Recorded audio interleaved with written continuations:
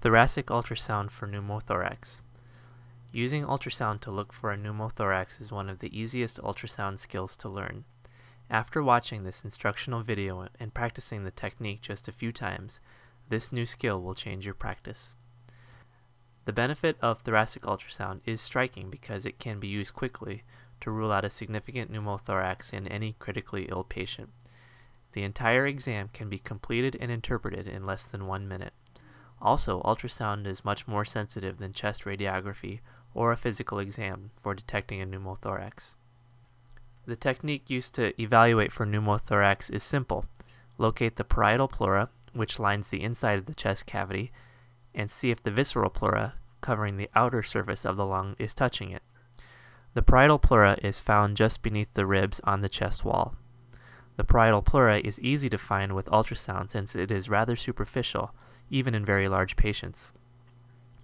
Use a transducer with a large footprint, such as a curvilinear abdominal probe or a long vascular probe. The key is to decrease your depth setting to about 5 centimeters, so that you are scanning only the chest wall and not deeper structures. Place the transducer on the chest with the marker dot facing the patient's head. This orientation will allow you to identify 1 or 2 ribs and identify the parietal pleura immediately underneath the ribs. Once you have obtained this image, you can usually see the most important finding, the sliding sign. If the sliding sign is difficult to appreciate, the transducer should be rotated 90 degrees so that the rib shadows disappear and the pleura can be visualized along the entire length of the image. The sliding sign is the visceral pleura on the lung surface sliding against the parietal pleura on the chest wall, and this finding rules out the possibility of a pneumothorax immediately underneath the transducer. The easiest way to use thoracic ultrasound to evaluate for pneumothorax is to examine a single site on both sides of the chest. It is most practical to do this in about the 3rd or 4th intercostal space anteriorly in the mid-clavicular line, with the patient in the supine position. The sliding sign should be present anywhere on the chest wall, but this location may be best because the pleural surfaces are usually separated anteriorly when a supine patient has a pneumothorax. This is also a good location because it is superior to the heart on the left side. If you look for the sliding sign too close to the heart, you may see the pleura moving with cardiac activity instead of with respirations. Clinicians should be aware that doing the exam in just one location bilaterally decreases the sensitivity of the exam, but a clinically significant pneumothorax should always be identified by this method. An alternative to doing the exam in just one location is to move the probe to several locations on the chest wall. This is especially helpful when no sliding sign is seen and a pneumothorax is suspected. By doing the exam in several locations, you can estimate the size of the pneumothorax and look for the leading edge where the lung is intermittently touching the chest wall. This is called the lung point sign. Finding the lung point sign is helpful because it is only seen when there is a pneumothorax, whereas lack of the sliding sign can be caused by several other conditions, including pleural adhesions, main stem intubation, pulmonary infiltrate or contusion, ARDS, and atelectasis. Since several other conditions can cause lack of sliding, and ultrasound can detect very small pneumothoraces, physicians often need to make a clinical decision about how to proceed when the sliding sign is absent. In cases where the patient is unstable or in cardiac arrest and has no lung sliding, it is reasonable to immediately decompress the chest and place a chest tube. In cases where the patient is stable and has no lung sliding, it may be best to obtain other imaging before managing a potential pneumothorax. Keep in mind that ultrasound is much more sensitive than a chest radiograph, so don't be surprised when a pneumothorax is detected with ultrasound and not seen on a chest radiograph. Here are 3 cases where patients were found to have no lung sliding. Each case demonstrates a common clinical scenario in which the physician needs to decide whether to place a chest tube, obtain further imaging, or simply observe the patient. Case 1. This is the case of a 42-year-old woman who was ejected from a vehicle during a high-speed rollover accident. She was hypotensive on arrival and had an obvious head injury. She was orally intubated shortly after arrival and then had a fast ultrasound exam, which included evaluation for pneumothorax.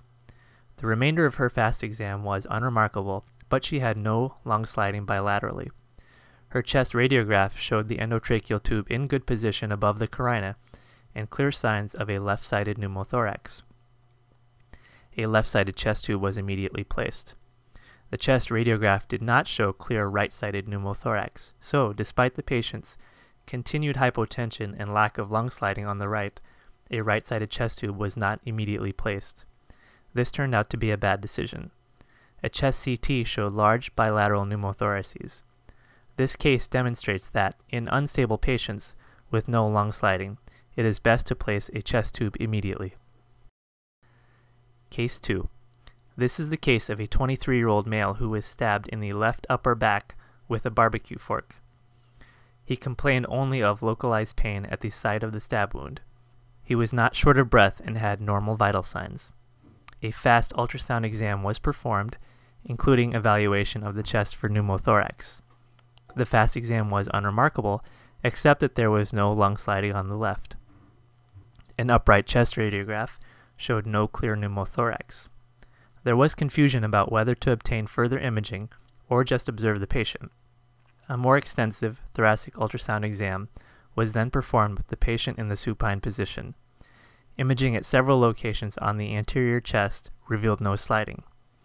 Imaging was then performed as the transducer was moved into more posterior and inferior locations on the chest wall.